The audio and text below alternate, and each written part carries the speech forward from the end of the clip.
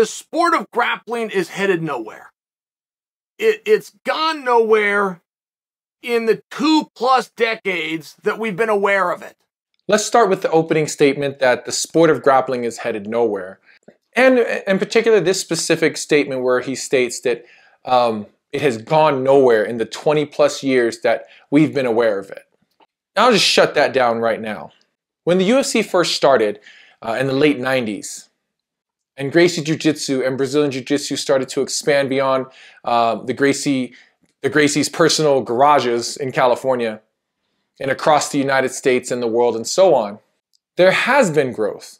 People didn't even know what this was before the first UFCs. And we'll go back even more than 20 years. We'll go 30 years into the late 80s, early 90s when they were doing the Gracie challenges in their garages. It was even more fringe back then. You start there where you've got this family that brought this martial art up into the United States and started challenging martial arts masters and whoever really to show their dominant martial art in their garage. Now look where we are. Look at all the events, all the organizations, and everything that has expanded beyond those garages. That's a very dismissive statement to say that there hasn't been consistent and strong growth, not in the sport specifically, but in the sport and the martial art of Brazilian Jiu-Jitsu. So they're going to come out and they're going to do this grappling match. Now, they're going to do it submission only, no time limit. That's a really cool thing to hardcore fans. Like, I'm not against that from an entertainment or from a business perspective. I'm not being a prude. It's not something that you can move forward. It's not something that's ever going to cut into Sports Center or even get a reader on the bottom third. It's simply not. So when you go into a no time, like, that's something special. There's something really cool to that. At the same time, you do have a meaningful conversation of, do we have a sport? I would say no. That was not a sport. So let's take on his second point here. He's specifically talking about the Gordon Ryan match recently with Pena with no time limit. Now, this no time limit thing, Flow Grappling has been doing recently. This harkens back to the early Gracie challenges, or even beyond that. When the UFC was first formed and the Gracies were trying to basically get an American version of the Gracie challenge out and on television and pay-per-view, they did not want time limits. They wanted it unlimited time, because that is what the whole thing was about. Grappling until you beat the other person into submission, whether that was through exhaustion or technique. You went until the other person gave up or submitted. When the UFC started going into to try to make this MMA thing more mainstream, they started having to add rules and time frames. The Gracies bowed out. They sold their share and they got out of the UFC. So now we come back full circle. We've been doing all these different versions of rules, and now we're coming back to, hey, let's do these unlimited matches. Let's do these no time limit matches, submission only, and these guys are going to roll until someone submits. The question is this the future of the sport of jiu-jitsu? Not the martial art, but the sport. To what Chael Sonnen is saying, that's cool, it's unique, it's fun, but is it sustainable? You know, who is going to sit there? And there are some of us, guys, we will sit there and watch every minute of a 3-hour+ match, or 2 hours, or hour 45 minutes. But even I didn't sit through all those matches. I went back and watched like a half hour, 45 minutes of highlights. I don't know if you can create entertainment that way, and that's, I think, what Chael is saying. That's kind of a fringe thing for the hardcore fans. It's a unique, fun thing, but it's not going to be kind of a mainstream thing. You got a business here. You ain't got a very good one, but you've got one. Now, if people could find a way to work together, and by working together, you just got to have it over the same rules. If you do an event, whatever your event is called, it has their own rules. And you can't have a sport that way. You can't have a ranking system that way. You can't have journalists and media and people getting behind it and breakdowns. You can't have those things unless you have the same rules. Any basketball court, any gym in the world, you walk into a junior high, you walk into a college, walk into club fitness, walk into NCAA, junior college, NAI, any way you want to do it. You get into a basketball court, they're going to do 4 quarters. Basket is going to be 2 points. Go to the foul line, you get a couple shots. You're outside the 3-point line, you get 3. I mean, do you understand? It's the same rules. You could be a 6-year-old child. You could be in the NBA finals. It's the same rules. Everybody understands it. When you go into grappling and you don't have the same rules, it's one of these really tough positions. He's trying to say it'll never be a sport, but that's a blanket word. It'll never be a sport. I consider it to be a sport now. But what he's saying is that under so many different promotions, promoters, associations, and so forth, everyone has their own set of rules when you're competing. So it can never be a mainstream sport that laymen could potentially come in and watch and enjoy and understand, because the rules will keep shifting depending on what you're watching, which association or promotion you're watching, and what the rule sets are for that specific match or those matches. He actually makes a fair point talking about how any other sport in the world, you know the rules. So I get what he's saying, and he's not wrong. At one point he gets real like aggressive and says, you just don't want to hear it. And maybe some people don't, but he's not wrong. Now this is all in the context of him saying that it can never be a mainstream sport. Because again, I'm going to argue with him on this, that he's saying it's not a sport. I don't know if you refer to it as a sport, guys, or a martial art. I kind of refer to it as a martial art, but then I also refer to sport jiu-jitsu as sport jiu-jitsu. So I do refer to it as a sport. I think the people who compete in these big name competitions, they are athletes. So again, I consider it a sport, but he doesn't consider it a sport because it's not a mainstream sport. There's certain like-minded things that sports have, right? I don't get to choose, guys. I don't get to throw something across the room right now and tell you it was an airplane. I don't get to do that. There's certain things that have to meet a definition to qualify as an aircraft. There is no sport anywhere in the world that doesn't have time. It's one of the predominant functions. Sports are based off of some kind of a point system inside of a confined time. It is not important that you have more points than your opponent. It is important that you have more points than your opponent when time runs out. So if you don't have time, you now don't have a sport. You have something else.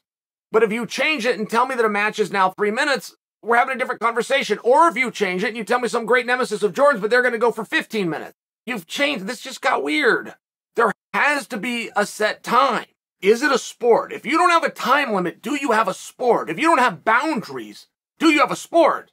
If you don't have rules, if you don't have a scoring system, if you don't have judges in place, do you have a sport? You've got to do X amount more to this person in this time frame, or you're not a sport. And if grappling wants to go do these, hey, good for them.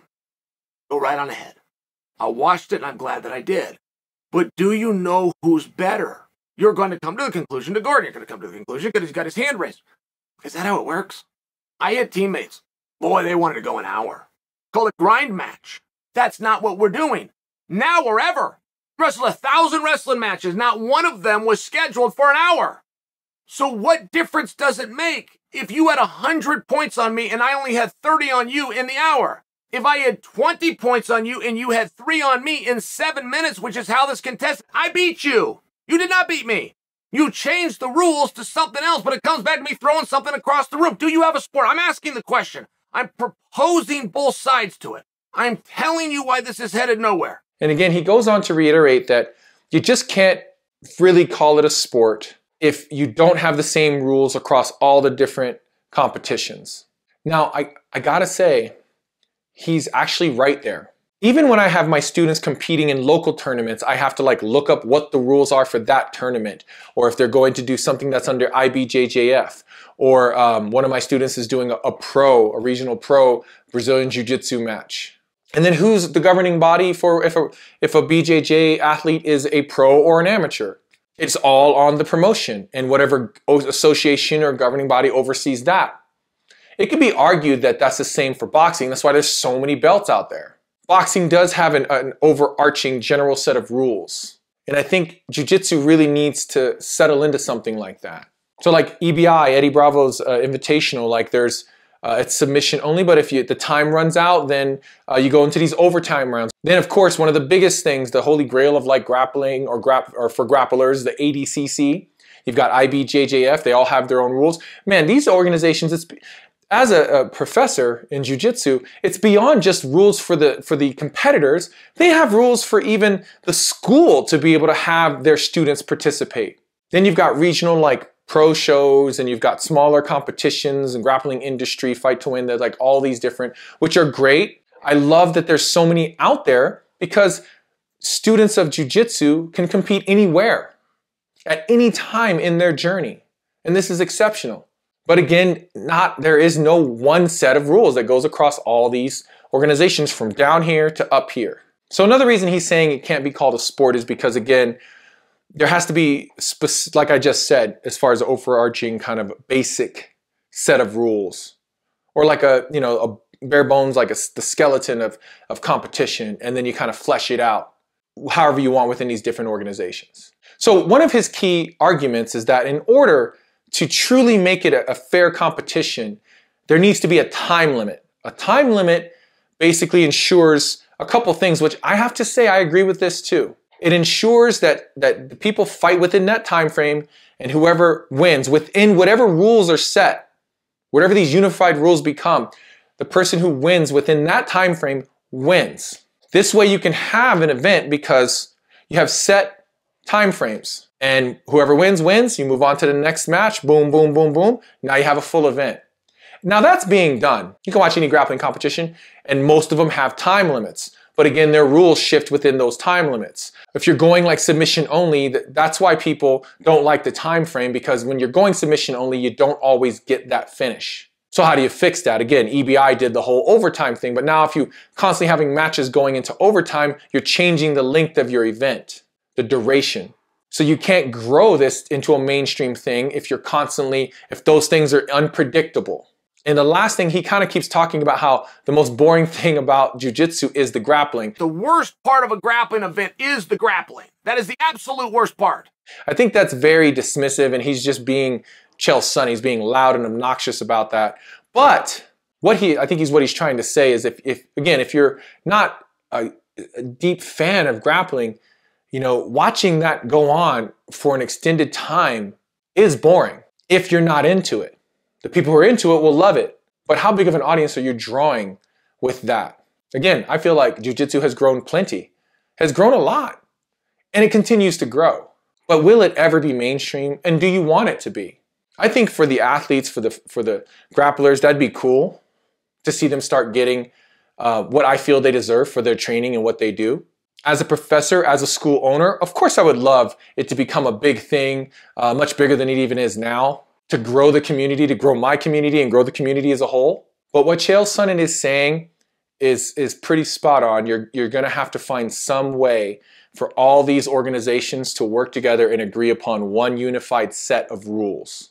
One of the things Chael Sonnen was talking about, it's gonna have to take someone who can put their money behind it and get all these organizations and get it to all come together. If that's even something that somebody wants to do, because it's gonna take a lot of effort and a lot of money. And does jiu-jitsu as a martial art and a sport, does it have that kind of financial backing right now? I'll tell you, the one rule set that I think may work, and the one organization I think that's doing a great job, and if you've been watching my channel, you'll see, is I'm a huge fan of One Fighting Championship. Number one, I love how they're organizing and which grapplers they're assigning. I love how they're organizing their matches and they're mixing it into their cards, which is awesome. And I love the pay. They are paying these grapplers like real fighters, giving them purses that they have never seen in the grappling competitions that they have done.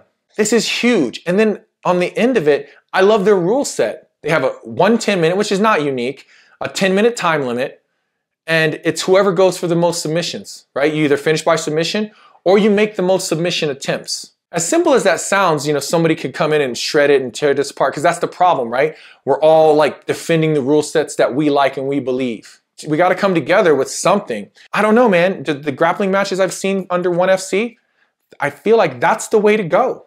That's just my opinion. Of course, other people are going to have their opinions as to what rule set they feel would be the best one to be the unified rules for sport jiu-jitsu. But again, until some people sit down and have a serious conversation, it's just not going to get bigger. And then again, it's gotten very big as it is. It's just splintered off into these other organizations and associations. And the grapplers don't have a problem jumping, competing in these different pockets for their notoriety. And there's not, mostly notoriety, there isn't a lot of money. Again, I feel like 1FC is the only one really trying to turn these guys into professional athletes that get professional athlete money. All right, so the end of all this, I say this. It's aggressive what Chael is saying, but he's not wrong. And what he is arguing, that it can never be a mainstream sport. I don't agree with him that it is not currently a sport, it is just not a mainstream sport. And it can never be a mainstream sport without coming up with a unified set of rules and time limits and all these different things. And I feel like he's absolutely right in that argument. All right, guys, I hope you enjoyed the video. If you enjoyed the content, please be sure to like and subscribe, and we'll see you in the next video.